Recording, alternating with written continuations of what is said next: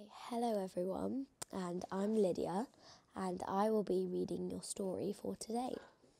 Now, I am joined with Ormond, as usual, and a special guest, so I hope you can see who that is.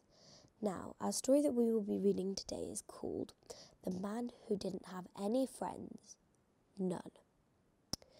Now, if you're ready, nice tucked in, and you're all comfy in your bed or your pyjamas, I've got my dressing gown on, so I'll start.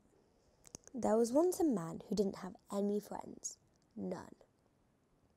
Well, do you have any friends? Well, of course you do. But not Zacchaeus. Poor Zacchaeus didn't have any. You're probably wondering why. Was it because he was so short? That's not a reason not to like someone. Was it because he had a name that was so hard to say? Well, neither is that. Even though he was short and he did have a funny name, that wasn't it. No, people didn't like Zacchaeus because he stole their money. Zacchaeus collected taxes. Taxes were what the people had to pay to the king. But Zacchaeus took more than what he was supposed to.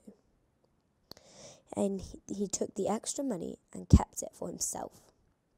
And he made himself rich. Everyone knew what he was up to, and it made them cross and grumpy.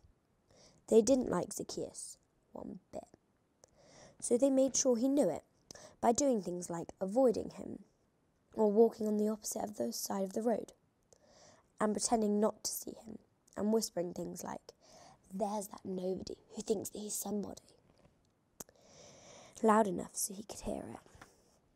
Anyway, one day, a huge crowd gathered by the road. Jesus was coming to town. Everyone wanted to see him. Zacchaeus wanted to see Jesus too, but everyone was too tall. He tried jumping up and down, but that didn't work. He couldn't see a thing. Luckily, Zacchaeus had a good idea. "I'll climb up that sycamore tree," he said. So he did. He was surprisingly good at climbing a tree. For a man who was so unusually short, they had to take a flying leap just to get in his chair in the morning. From the tree, Zacchaeus had a perfect view all the way down the road. Another minute, he suddenly saw Jesus was at the tree. He stopped and looked up. Zacchaeus saw Jesus, and Jesus saw Zacchaeus. "Zacchaeus," Jesus said, "I'd like to come to your house." Zacchaeus almost fell out the tree. Come to his house? No one ever wanted to come anywhere near his house, let alone inside it. The people saw this, and needless to say it made them even crosser and grumpier than usual. They mumbled and murmured and muttered, "Why is Jesus being so kind to that big sinner? Doesn't Jesus know about him?" Zacchaeus scrambled down and looked at Jesus and took him down to his house. He was in a hurry because he did not want Jesus to change his mind. Perhaps Jesus hadn't heard about him.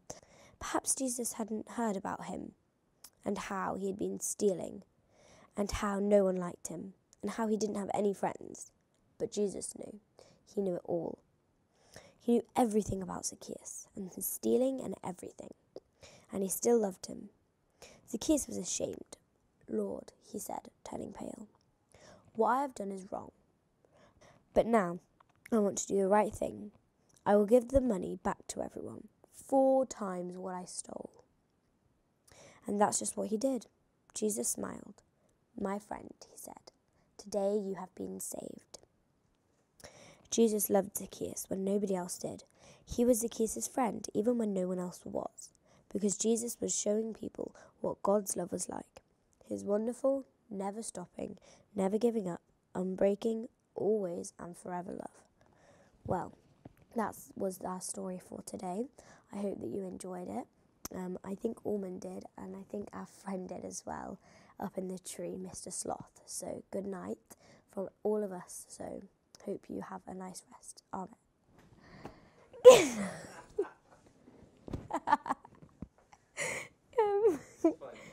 Good night.